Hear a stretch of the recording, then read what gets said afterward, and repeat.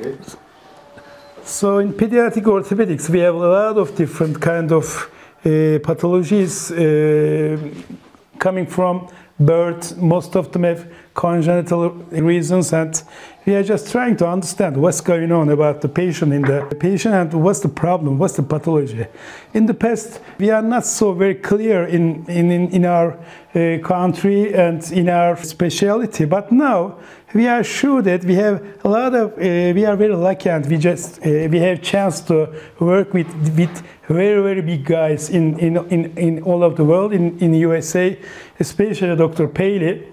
Dr. Paley, I just want to thank him, many thanks to help us and just to teach us everything, whatever he has. So one of the biggest problems in our clinics, normally in our patients, some of them have some congenital deformities about limbs.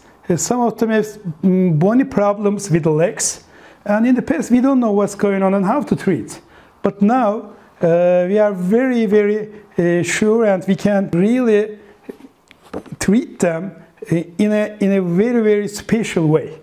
One of them is in our clinic is one of the patients is, as you see, is fibular hemimelia. This is very rare but really tough disease, and it really affects all the life.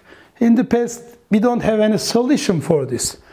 3 fingers in ankle is a big problem, a very short leg, and knee is just located for the lateral side, and about problems hip, and he has about a lot of problems in the knee ligaments. So we know what to do, and we just create a treatment plan for just like for 10 years especially, and this is all about lengthening and surgical treatment of the ankle, hip, and just to make him grow up very safely. So this in the beginning, I want to show you how the patient is coming. In the operation room, we are just examining everything very clearly. Where is knee, where is ankle, where are the fingers? So everything is just, we want to see everything under anesthesia. And then we just do the ankle surgery first. The surgery is very interesting. Its name is super hip. It's an anonym.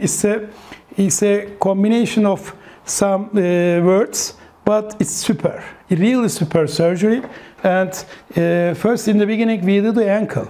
We just treat the ankle and just make him to walk on his leg, on his ankle, and most of them has only 3 fingers, but it's enough for us. So it's just the beginning surgery, but the most important surgery. And after the surgery, let me show you this one.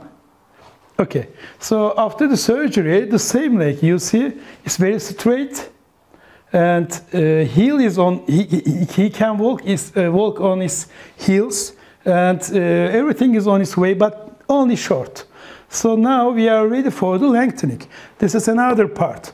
So in our clinic, especially as a pediatric orthopedics, as you know, my name is Fuat Karataş, and I am dealing with pediatric orthopedics more than 15 years. And this is one of my most of the patients data coming from very experienced in this area. So I have a lot of more than 100 patients like this, and just now we know what to do. It's a very good plan, and just we make him straight, on his heels, and then the second procedure is about the lengthening. We are lucky. We have very special computer assisted devices for lengthening. This is external fixator. This has a very specific and unique hardware.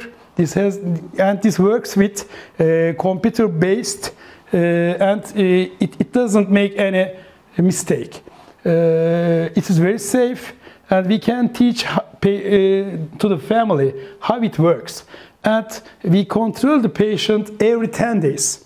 How it's lengthening, and we just want to see the bone quality. So whenever, I mean, something like 8 centimeters here, we will see, I mean, we can length 5 centimeters, 6 centimeters. It's about the leg position. And whenever we feel safe and we say enough, we will stop the lengthening and then just make him on this orthosis and then just start rehabilitation and follow up for like 10 years. It's like every 2 years we will do the same lengthening until 15 or 16 years, and then it's over. So our aim is both length equality and safe walking, and just walking without walking safely in everywhere. We cannot make it very perfect. This is congenital disease. Some bones are missed. Some bones didn't occur very exactly, but he can walk in his orthosis very safely. This is our aim. And when we want to see the X-ray, just close this. Yes, yes.